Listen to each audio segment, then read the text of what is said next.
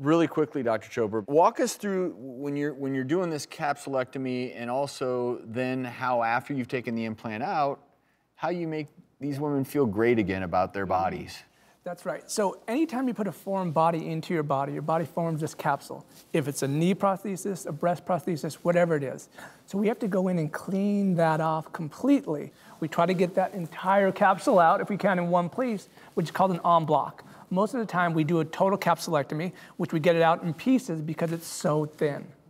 But once we get it out, how do you make the breast look great? Well, there's two things we can do.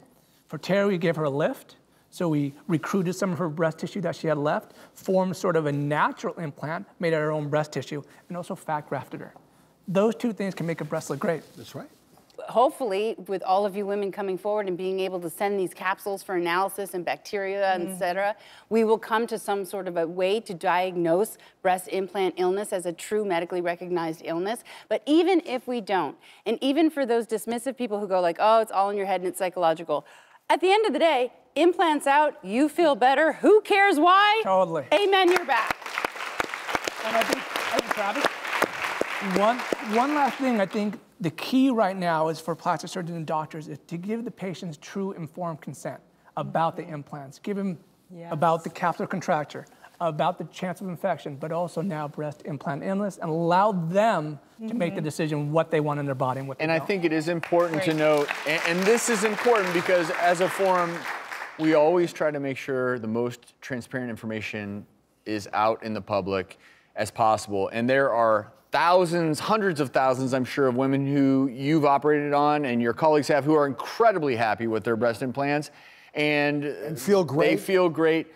But I love how we've highlighted something that a lot of people are unaware of. I do, before we go, want to make one remark, and that is I said that everyone has had explant surgery. Angie, you acknowledge that you still have that capsule in there, right? I do. That's why I think everybody should see a specialist, because I had a plastic surgeon remove them several times. But finally, when they were finally removed, I still have the encapsulation in there, and I still feel horrible.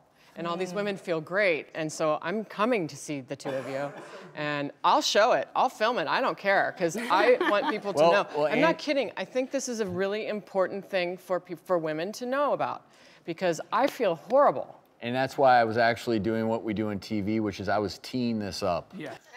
Dr. Chopra. I want to help you. So I want to offer my services for you to come in and do a consultation. Let's talk about your options and see if we can make you feel better.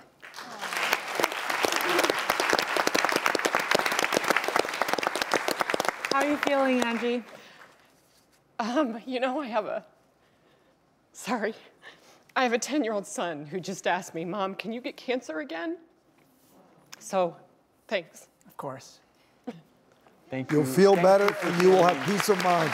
Thank each and every one of you for being here and sharing, but also supporting one another. I think that's an important part in all of this. And Angie, we look forward to updates, and we'll follow along. Me too. I can't wait to feel like you ladies.